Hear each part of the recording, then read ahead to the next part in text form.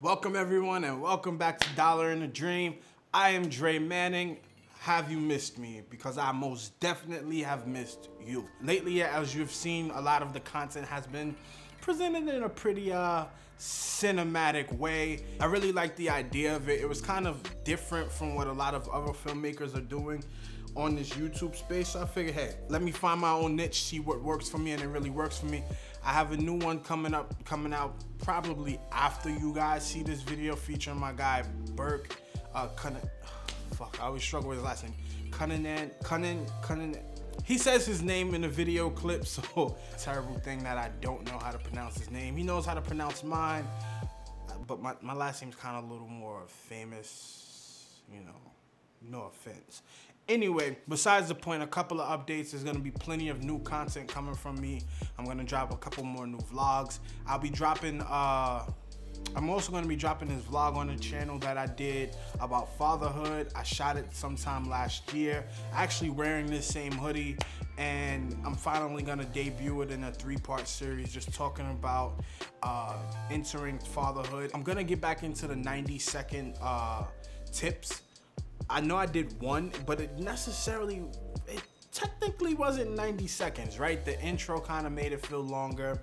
And then on top of that, the facts that I was given ran over, the information that I was given ran over 90 seconds. I gotta revamp that and really lock it down to like that information being 90 seconds, just so it fits the branding of it, I guess. I don't know, whatever. I just want to make sure that everything is copacetic when it comes to the type of content that I'm giving you. If I say I'm going to give you a tip in 90 seconds, I want to make sure it's done in 90 seconds and nothing further than that. I'm writing a web series. It's a 12 episode web series. I'm partnering with some other YouTube content channels to premiere the short films that I'm working on. If you haven't seen the short film that I dropped last week, year one, well, was it last week? The week before. If you haven't seen a short film that I dropped 2 weeks ago, you can check it out up here or here. You know what? It's so hard to know where that card is gonna be at. So the card is up here. Check out the new short film that I released about 2 weeks ago. It's really dope. It's 3 minutes of your time and you'll enjoy it if you're into dramatic kind of films. Let's talk about something that I've been thinking about pretty heavy as of lately. Aside from doing short films and web series and creating YouTube content, I also shoot music videos. My history with music videos starts as a recording artist.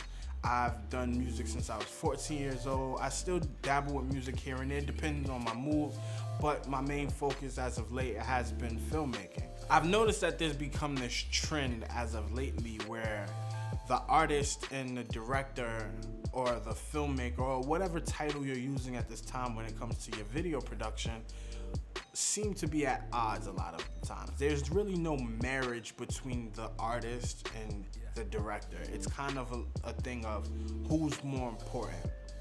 So that's what we're going to talk about right now. We're going to talk about who I think is more important when it comes to music videos, the artist or the director. I've noticed as of lately, many directors are kind of ego tripping, but so are artists. So I'm not just gonna blame one without talking about the other. But let's start in one space first. Let's talk about the directors. I remember when I was 11 years old watching my favorite film in the world, which happens to be Juice. And I was just in love with the composition. I was in love with the storytelling. I was in love with everything about that film. Plus, it felt like these characters could be me in some way. You know, they were young black kids from Harlem, wilding and running around the streets, doing things that they weren't supposed to be doing as high school students, but they still did it and they still lived young, wild, and free. It was a feeling that I could never shake. And as I got older and I watched more films and I fell in love with Quentin Tarantino and his productions, and then finding about Martin Scorsese and falling in love with his productions, and now Ava DuVernay and Coogler, and just loving all of their productions and the things that they create or they envision and then they work with their team to create. I've been, oh, even John Singleton, the work that he's done and the things that he's created, I've told myself when it comes down to me as a filmmaker, these are the things that I want to make sure I always represent and I do it right. But my first step into filmmaking was music videos, shooting music videos for myself and local talent, just so that I can become a very well-versed storyteller. I started with a smaller package. I started to study what my predecessors did. It wasn't just a thing of, hey, I get booked for a video, I show my camera, I shoot whatever you tell me, and I disappear. No, that's a camera guy. I'm not a camera guy, I'm a director. And as such, what I do is I take your music, I listen to it, I digest it, and I create this vision board, or what you know as a video treatment. That video treatment I then show to you and, you know, try to convince you, hey, this is the direction you should go visually with your video. I take your advice and your input for the treatment, and I see how we can implement it in the overall narrative. Before we come together, we put together this concise package, we go out and we shoot it. What I've noticed lately is many directors don't care to do that treatment. If the artist doesn't have enough clout or recognition, they feel like, nah, man, you just another artist. I'm gonna go out there, I'm gonna shoot this video, I'm gonna take my camera and shake it around and do all this like weird because I never listened to your song, so I'm just gonna make it look so good here that in post everything will look fly. But they give that same treatment to almost every single artist, unless the artist is someone that's reputable. I don't feel that's fair. I don't feel that's fair, especially when this person is someone who's not known, someone who's working a job to pay you that $500-$600 or even lower, maybe $200-$300 for you to shoot a music video, and you treat them as if they're not important. To be honest, it's f***ed up. To treat someone as if they're not important is just telling them, hey, the only thing that's great about you is the fact that you're able to pay me and I'm able to provide for me and mine. There's really no dedication to your craft. You as a craftsman or woman, there's no dedication to it when you don't care enough to put more emphasis into the quality of product that you offer to the artist. So instead of going to a shoot and the only shots you're getting is these shots when you're shaking the shit out of your camera, or you're running around in a half circle or a full circle around this talent, you actually sit down and you listen to the music and then you try to create a story. Now, don't get me wrong, there's some songs that is just like, there's no story here, let's just go out and have fun and we shoot these different angles, almost make it feel like we're shooting in the club. I get that. But that can't be the same approach with every single artist you work with. So many directors have built names, and they've built names in the industry here in New York City and probably all over the United States. And many different artists are saving up money to work with these directors because they have a platform that could possibly get them heard by A&Rs and record labels, or help get them more bookings because people are looking at it and going, oh wow, you've worked with Dre Manning. Dre Manning has worked with this artist, and we want to work with you as well.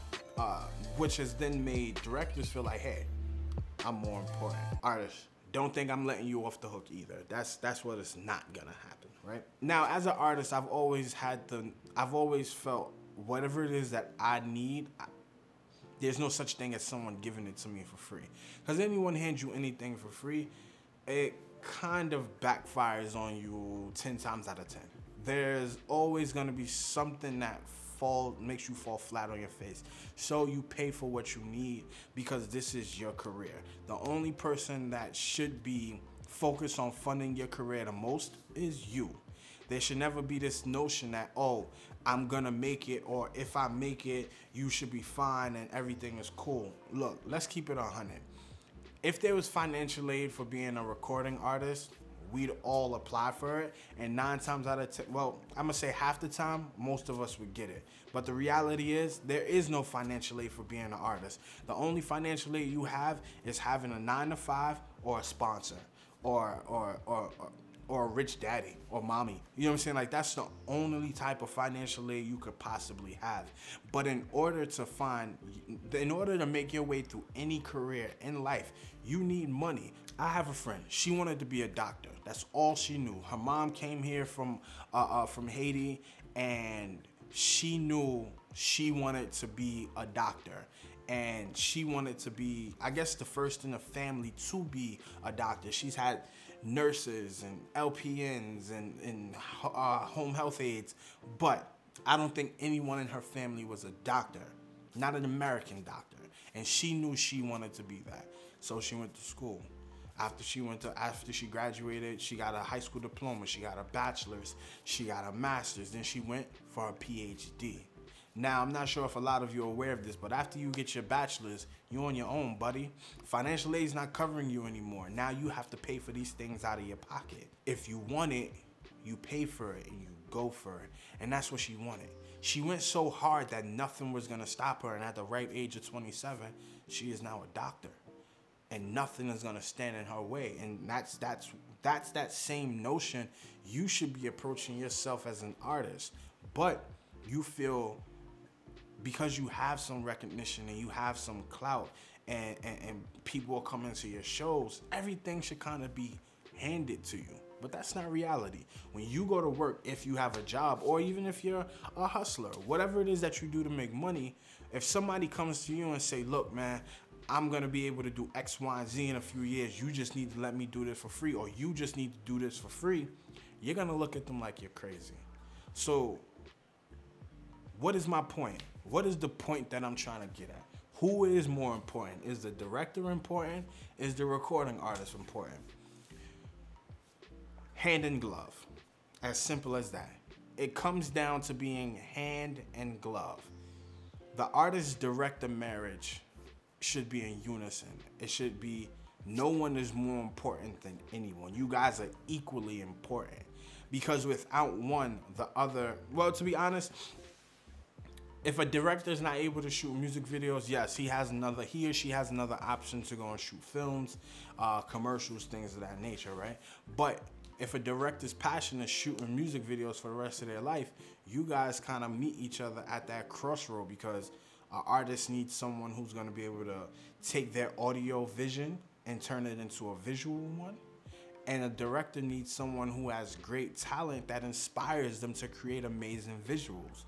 But when you want to follow trends, or you think that because you have this level of recognition, everyone should bow down to what it is that you want them to, things won't work out that way. You gotta kind of meet each other at a crossroad. So when looking at who's more important, it's both of you. You both are important. You both need each other in order to create this product that the world can see and appreciate and enjoy and share and write comments of and meme about. That is why it's both important that you work with a director and you work with an artist that you respect. When that level of respect is present, everything else flows pretty well. You're able to convey ideas and messages to each other in a positive and communicative way, that the nature of your relationship is fluid. But when it's not, when one feels like, no, well, I have this level of success and you're just working to get there, or they just view you as a person with a camera, or you're just viewed as a person I'm gonna get paid off of, you're gonna come to this crossroad of dysfunction. And with dysfunction, it lies unpleasantries. And with unpleasantries lies disdain for each other. Why would you want that type of work environment? You guys gotta come to a meeting, myself included. The point is the final product is a vision from both of us. Neither one of us was more important in these moments. We both were equally important. In order for me to do my job, I need you. And in order for you to have something that's presentable to the masses, you need me. So with this conversation of who's more important, the artist or the director, you're equally important. We need each other. We need to work together and build together. We all have things we all need, and we just kind of need to pay it forward. And yeah, I don't know. At this point, I'm kind of just rambling on. The point I'm just trying to make is, if you're hiring a director to do a job, be open-minded, be willing to trust them. If you're being hired to direct a music video, keep in mind that you are a director still. You're not a camera guy. See, a camera guy just shows up to a shoot and shoots whatever he's told to shoot, captures whatever images they point to. But a director shows up to a shoot and creates a whole new world around this one concept. What do you want to be? What do you want to be known as? What is your legacy going to be based on? That solely is up to you. Because what do I always tell you guys? At the end of the day, everything that I tell you doesn't matter. Go out there, break boundaries, take chances, take risk, shoot your shot, man. This is Dollar and a Dream. I am Dre Manning. Make sure you like, subscribe, and comment. I'll be back in a couple days with another one.